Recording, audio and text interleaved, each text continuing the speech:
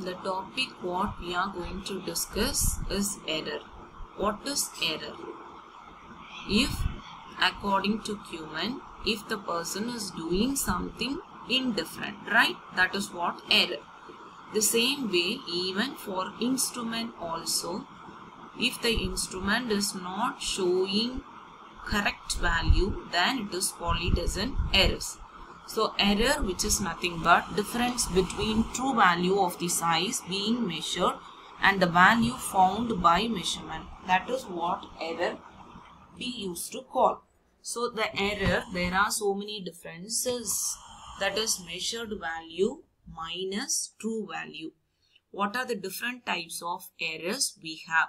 So the errors are classifying like environmental error, observational error, operational error. So these things are grouping into various factors. The first classification of error is gross error or Kuhlmann error. So because of Kuhlmann, there will be a possibility of operational error as well as personal error. The second one is called systematic error. The systematic error is only because of the instrument as well as the environmental factor. The third one is nothing but random error. So what is operational error? What is the operation? Because we people are used to have as an instrument, maybe like you are having a flow meter or you are having thermometer or else you are having pressure gauge. So what we supposed to do? If we don't know correctly, properly installed or properly handle the particular meter, then automatically there will be an error. For example, if the flow meter will reading inaccurately, how it is so? If you are not placed after the valve or a bend, then you will not get a proper reading. The same way, if the thermometer is not installed properly, then it will show a wrong error. Then pressure gauge. Pressure gauge, if you are not exposed properly, then it will not show a correct value. So this is what actually call it as an operational error. So how this Kuhlmann error may happen? The Kuhlmann error is because of the mistake of a person while he is reading or recording or calculating the measurement.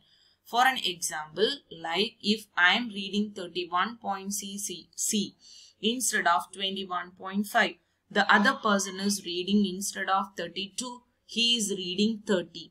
So that is all because of our human eye.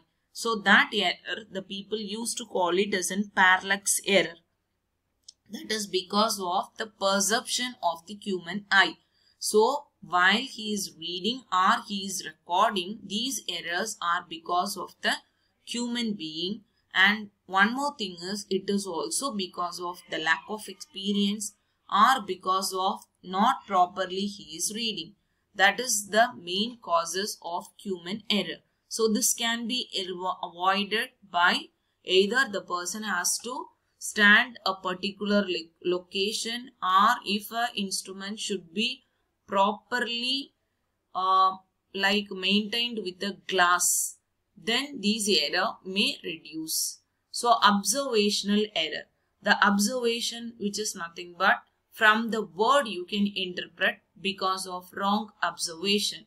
So that error is also called as a parallax. So the parallax error, which is nothing but while you are reading the instrument, you are supposed to stand in front of the particular instrument. If you are sitting and looking, then there will be a problem. That is one cause. The another cause is because of the tendency to read high or low reading. That is, if you are not at all reading correctly, if you are doing like some lethargic point of view, or the unit conversion, if you are not doing a incorrect conversion, then it is called, or else it is because of the wrong scale reading. That is another way of observational error. The next one is called instrumental. Instrumental is purely based on the structure of the instrument what you are doing. So the structure of instrument, which is nothing but it is due to construction, calibration, or the operation of the measuring instrument. You are doing some instrument and you are calculating the value, but the instrument inside, if the spring is not proper, then what will happen? It will show an error. So that is one way of instrumental error. So PMMC instrument, you all know PMMC, which is nothing but permanent magnet moving coil instrument. The instrument consists of a spring. The spring is connected with your pointer and the pointer is moving over the scale. So if the spring is weak, what will happen? Your pointer will not show the correct reading. That is one way of instrumental error. So just to minimizing such type of error, you have to recalibrate the instrument. Okay. So that is the way of instrumental error may cause. The next one is called as a translation. What is the meaning of translation? If the instrument may not sense or translate the measured effect with complete fidelity. What does it mean, fidelity? If the value, the output is not showing according to the input, then there will be a problem of fidelity. What is fidelity? Fidelity, it is a dynamic characteristics of an instrument. So this error can be reduced by calibration or by monitoring the signal at once, or else you have to going on calibrate a particular instrument. That is what happening. So this error is called it as a translation and signal transmission error. The next one is called as an environmental error. We all know environmental, right? Environmental factor means what? It is because of error, because of dust particle or moisture effect, or because of like if the instrument is not at all properly used for a long time, then there will be in nature of rust particle, right? So this is all because of the environmental nature. So only because of that, because it show instead of showing 200 degrees centigrade, maybe it's like showing some 199.9, or else the mercury level 760 instead of it shows some 759 point something. So that is all because of the environmental factor. So this could be avoided. So these errors are caused because of the ambient condition or the temperature parameter or the grip in the instrument. So this could be also avoided. So these environmental error characters are only because of the external factors. So it includes temperature, pressure, humidity, or else it is due to external magnetic field. So how we can reduce this? So the first thing is either you can try to maintain the temperature and the humidity. That is only because of the proper maintenance. Then the next one is it could be avoided by you should be aware of external magnetic or electrostatic field around the instrument. These are the two factors we can able to avoid these type of errors. Next one is called random error.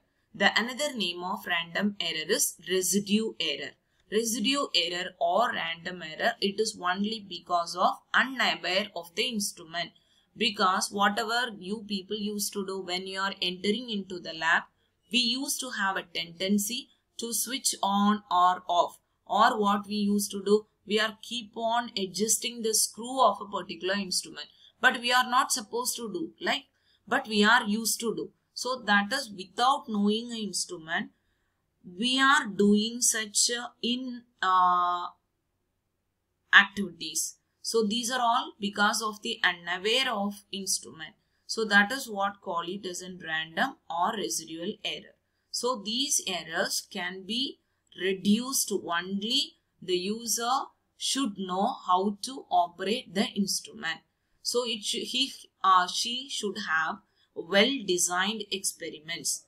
Likewise, you can able to reduce. So the reading can be shown by hand tachometer would vary with the pressure with which it pressed against the shaft, or else it can be designed experiments. That is the main reason we can able to avoid these type of errors. So some of these reasons of appearance of these errors are known, but some errors we couldn't able to understand. That is also possible while you are calculating the instrument or the reading of a particular instrument. We don't know why these errors are causes. So that is what random error we used to call. So how these errors are happening? What are the different sources of error? The first source is mainly because of the noise, and the second source is because of the design.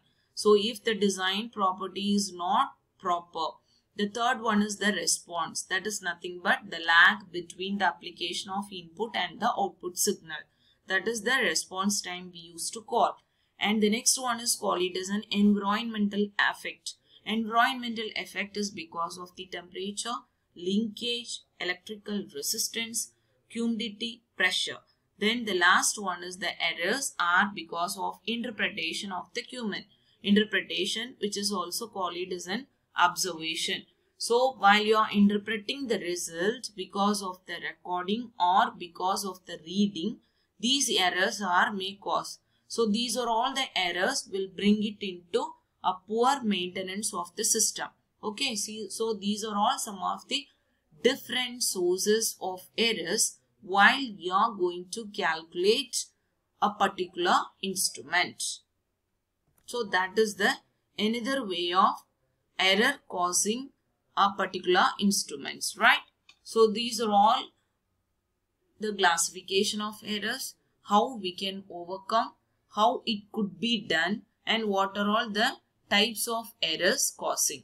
That is what the discussion what we have today class. Okay, thank you.